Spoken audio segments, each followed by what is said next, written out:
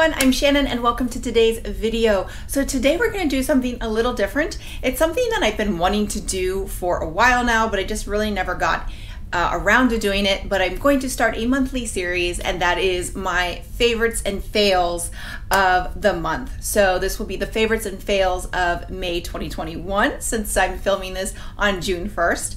But you know, I've been wanting to do this. There's always products that I receive or products that I buy that I either like or don't like, and I like giving reviews on them. And I've seen other YouTubers or content creators doing videos like this, so I thought I should start one myself, and that is what I'm doing. And I actually am starting to get PR products, not a lot, but I am starting to get a little bit of PR products. So I definitely want to take the opportunity to review them and give my honest feedback on those products. So if you're interested in learning about my top 10, actually it's going to be 11 favorites and fails of May 2021, just stay tuned. So like I said, I'm going to aim to do 10 products a month. I actually had a list of 10 and then I added one at the last minute, so I'm going to have 11. And the products are going to cover everything. It's going to be skincare, makeup, if it's maybe travel related, if I'm traveling, there might be something travel related that I find.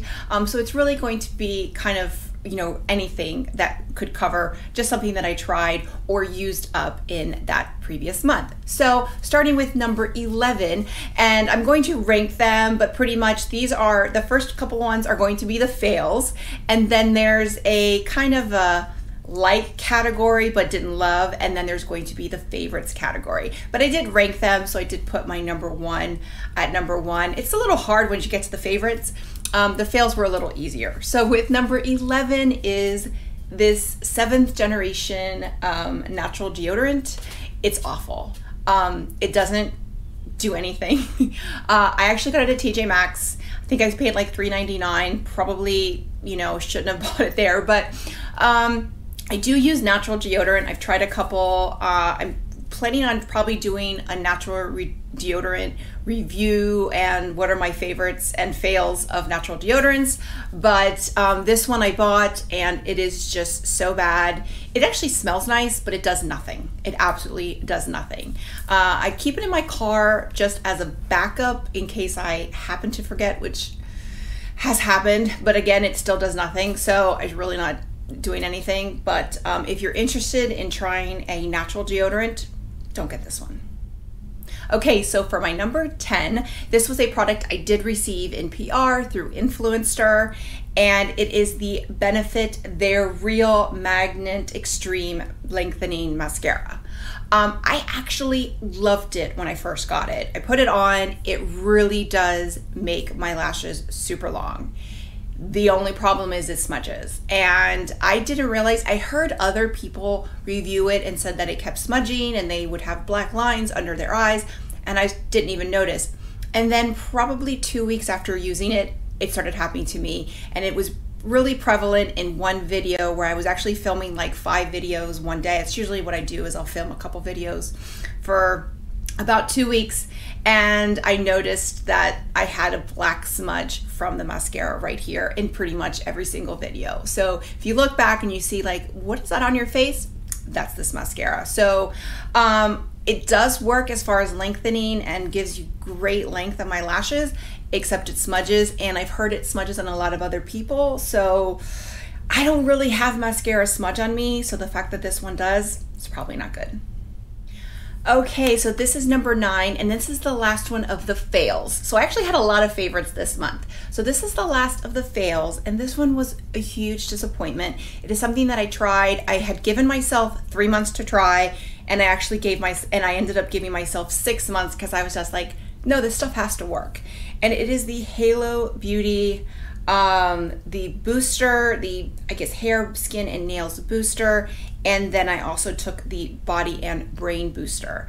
I subscribed.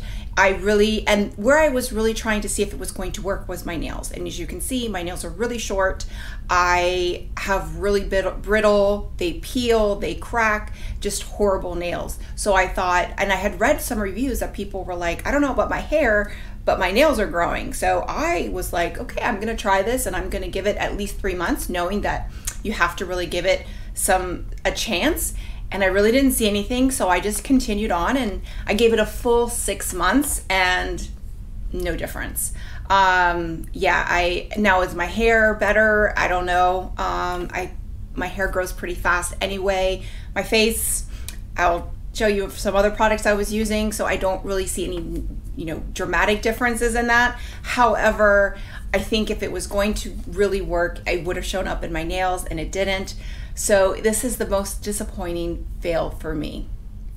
So now we're moving into the like category, and this is a product I did receive in PR, and it is the Rare Beauty Liquid Touch Weightless Foundation.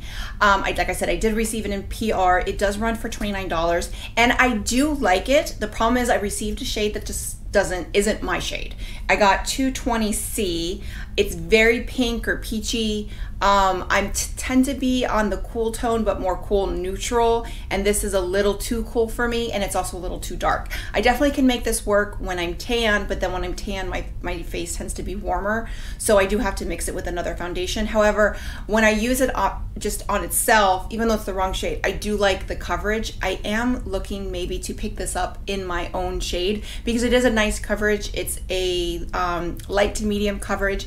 I do tend to prefer more full, and if I go light, I go really light. So I'm not an in-between type of person, but I do like it. If you do like light to medium coverage, I think you'll like this foundation. It did last pretty well on me, and you can definitely sheer it out and you can build it up. So I did like that on it. So I like the foundation. I don't love it, but it is a very good foundation.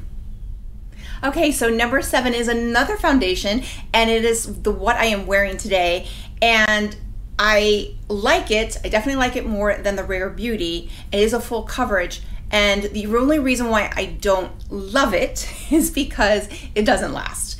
It looks amazing on for a good 2 hours, and then it starts to peek through, and that is the KVD Beauty Good Apple Balm Foundation. I am in the shade Light 018. It's a great match for me. It's actually a little light right now because I have fake tanned right now, so it's a little light for me, but I can still make it work. But I love this foundation when I'm filming. This is a foundation I kind of feel like this is what I'm going to be using a lot when I film. I love it. However, if I'm going out, this is not what I'm going to wear. It's going to peek through. I am making it work by using the Farsali liquid powder primer. So I put that on my T-zone, which does make it last longer.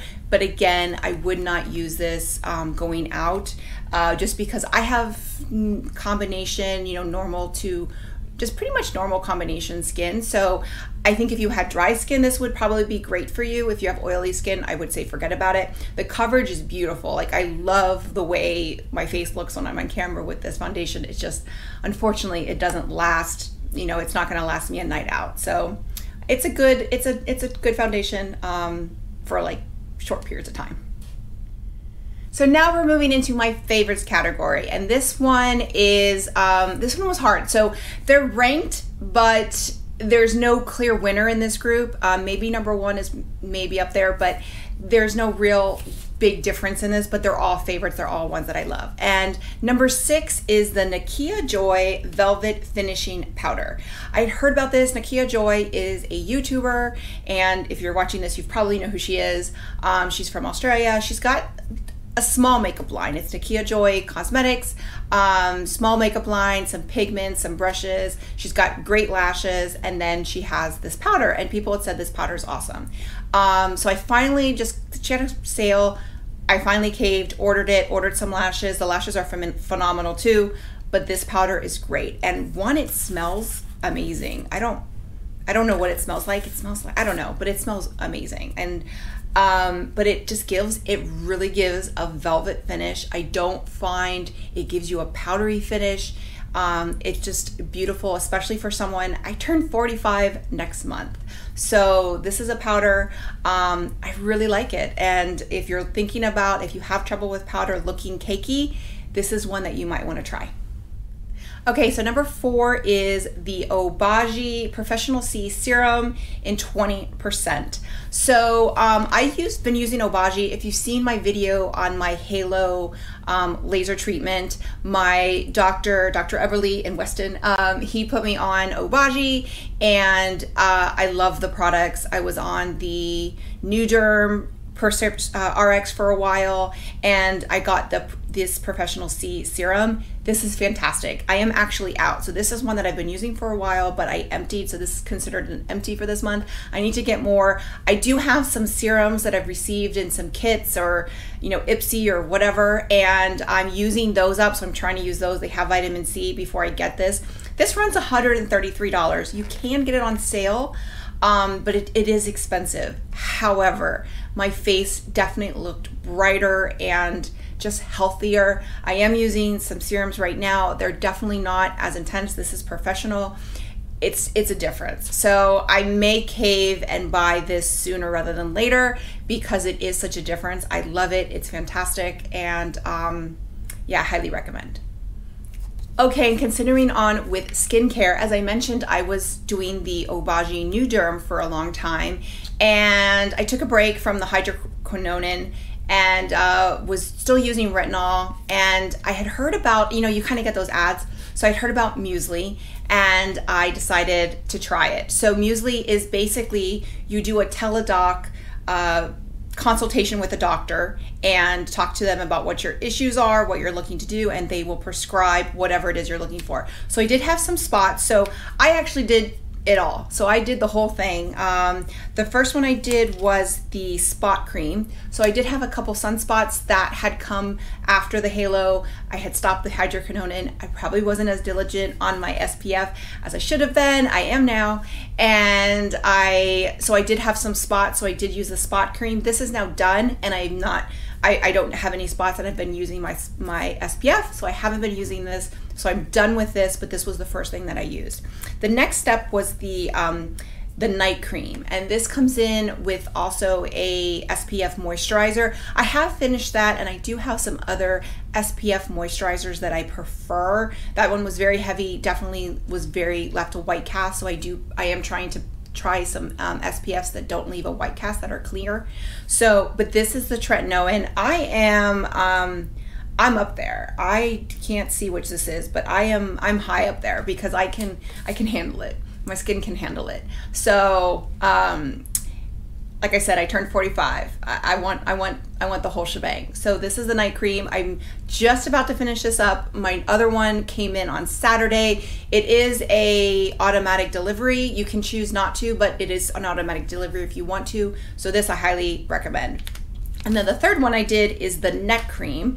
And there's two choices with the neck. You can, if you're more worried about wrinkles or you're more worried about sunspots. So I'm actually worried about both. I do have some wrinkles here, but I did have some sunspots, and I noticed it when we went to the Riviera. When we went to the Riviera back in June of 2020, I was in the swimsuit, and I noticed the spots on my chest. Like, I noticed the spots on my chest didn't match my face. I had a lot of sunspots on my chest, and so that was really when I started using the Muesli.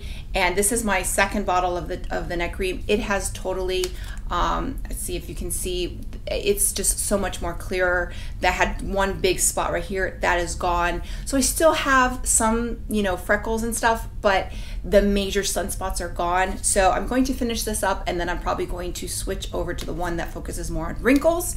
But again, if you're older, you don't want to be one of those women that have like a nice clear face and then you can tell your age on your neck and your chest. So that's where this comes in. So Muesli, I'll leave a link below for Muesli, but I highly, highly recommend this. Okay, so number 3 is right behind me, and let's see if I can pick it up here. It is lit, and it is my Spireside candle. And I added this, I put it as you can see, I'm working on a new set, working on trying to kind of have a space dedicated to filming that's not in my living room or my dining room. So I just added the candle at the last minute, and I love these candles. If this is Clover Fields, so if you love Disney scents, when you go into Grand Floridian or Beach Club, this is the scent. So it's Clover Fields. There's a couple companies that do candles based on the Disney scents. I've used a lot of them. I just really love Spireside. I've really just enjoyed what they offer. They also have a room spray, which I do use that as well. But Clover Fields is my go-to, so you will probably see it in videos. I'm going to start trying some other scents, but if you are looking for a Disney scented candle, you love that scent from Grand Floridian. They also, like I said, they have a lot of other scents too, but I highly recommend Clover Fields. Okay, next up, number 2 for the month of May is something I did receive in PR, and I love it. And I have tried so many purple shampoos, and it is the brand new Amika Bust Your Brass collection. So you have a shampoo, a Cool Blonde Repair conditioner, and the hair mask. I've used them all. They're amazing. I have blonde hair, I have highlights, and I've used them all. I just finished a keratin color one. It's good. I've used a couple that I don't like. I don't like the Clairol. The Clairol? I got that one in PR as well. Hated it, ended up throwing it in the trash. This stuff, one, it smells amazing. It has the ingredients that I like. I think they had this before, and this is the new formula. I never tried the original formula, but I love it. What I tend to do is I tend to switch. I tend to not use it every time. So I'll use this one time, I'll use the shampoo and conditioner together, and then the next time I wash my hair, I'll wash my hair with a different shampoo, and then I'll use this as a treatment. So Amika Bust Your Brass, love it. If you're blonde and you want to get rid of that brassiness and you want to get that cool color, this is great. And the one thing I like about this mask is it's only 3 to 5 minutes. Usually with the hair mask, you need like 10, 15, 20 minutes to leave it on your hair. This one's 3 to 5 minutes, which is doable. The 15 to 20 minute ones, the one from Jacqueline Pro Frost, I still love that one. I talked about that one back last year sometime. I still love that one, but that's a good 15 to 20 minute treatment. Works great, but you do have to dedicate that time. This one's 3 to 5 minutes, and I love it, and it leaves my hair silky, silky soft. I used it today. I love it. If you're blonde, highly recommend. Also, for the Amika Bust Your Brass, the shampoo runs $20, the conditioner's $24, and the treatment is $42. It's sold at Sephora, also on their website as well. And like I said, I did receive that in PR through Octoly, and purpose of giving a review, but not, I didn't have to necessarily give a good review, but I do love it. And with that, we are at number 1, and it is the Fenty Beauty, what is it called? Ease Drop Blurring Face Skin Tint. Runs $29.50. It is 1 fluid ounce. I got the color, the shade 7, because it was pretty much all I could get my hands on because it's sold out everywhere. And what I'm seeing with this is that people either love it or they hate it. And I am in the camp that I love it. And one of the reasons why I love it is it gave me a beautiful finish on my face. And I always feel like I need to set my face with powder. This is something that's set on its own. Like, you put it on, and I didn't put anything on, and my face looked amazing. I didn't feel it dried down. It was just gorgeous. It gave me a beautiful feel. Now, I haven't tested longevity yet. I've only worn it a couple times, and those times I've worn it for maybe like 4, I think 6 hours was the longest, and it still looked good. But when I'm wearing a skin tint, I'm not wearing this on camera. I'm not wearing this out. I'm wearing this just to have something where, make my face look, nice and clear, but I'm not looking to go out like that. I'm going to wear more of a heavy duty foundation. That's just me. But so I haven't tested longevity, but it's not something that I would use for a long lasting, but I have worn it. Like I said, I think it was 6 hours the first time I wore it, and it still looked pretty good. So, but I love it. I'm surprised how much I loved it because I'm not a skin tint type of girl, but this stuff's really good. So that's it. Those are my favorites and fails for May 2021. Let me know how you like this series, if you like it, if there's anything you want me to review or want me to include. Like I said, I am starting to travel in July. I'm set to travel. We may travel in June, we're not sure. So I will probably start including some other things. I'm gonna try and just include everything, just things that I use all the time, or products that are new to me or that I receive in PR. So with that, if you like this video, click like, click and subscribe. That way you get a notification every time I post a new video. Bye everyone.